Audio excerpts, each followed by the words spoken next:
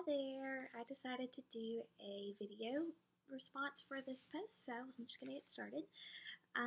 For the Rogers reading, I found it very interesting, and after reading the 6 conditions, I do think that each of those are necessary for change to take place. Firstly, like with the first condition, there has to be a relationship there, where a place where someone can come to express their wants and needs and concerns in order for them to work on changing. I think that the second condition is very important. I that the client has to recognize their incongruence, and more important, like they have to recognize it, and they have to want to change, have the desire to change. I thought that it was interesting where Rogers said that when the client is not aware of the incongruence, he is only vulnerable to anxiety. I thought that was an interesting way to put it, and which I agree. And the second condition just kind of reminds me of the phrase, you can lead a horse to water, but you can't make them drink. Like in the end, it is up to the horse. But in this situation, the client counselor said it is up to the client to, like they have to make the decision to change.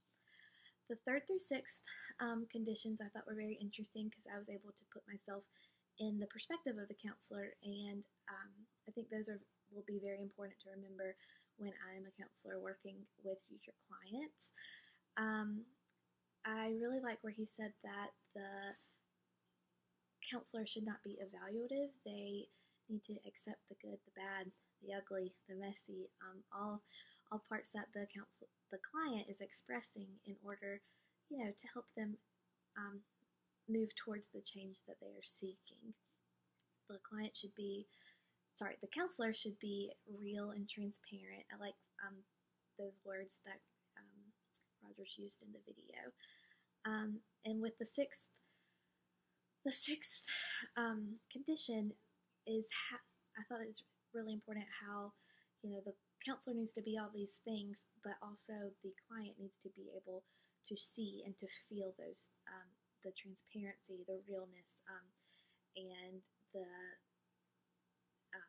positive regard and empathy from the client, from the counselor.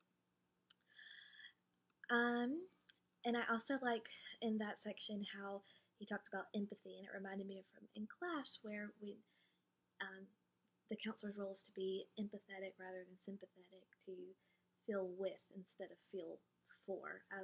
That just kind of popped back in my head as I was reading over the paper.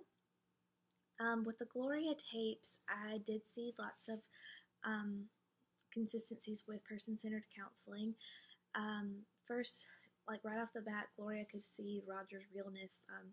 The relationship was there where she was able to express her concerns from the get-go. And Rogers, he was not evaluating her. He was accepting. She was pouring out all these details about her relationship and her desires for her wanting to, do the right things for her daughter. And she was able to express these things with Rogers accepting them rather than, evaluating her. He did not lead her or to an answer or persuade her. She would say something and he would summarize it, and that would kind of lead her to make her own decisions. Like at one point in the video, he asked her, "What is it that you are wanting me to tell you?" And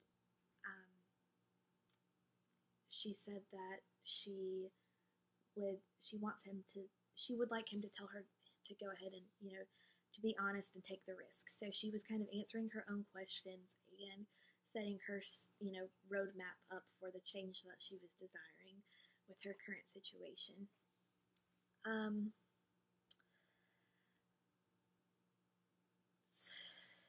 So yeah, I thought that with the Gloria tapes and Carl Rogers, the reading, I could definitely see the congruence between person-centered counseling and her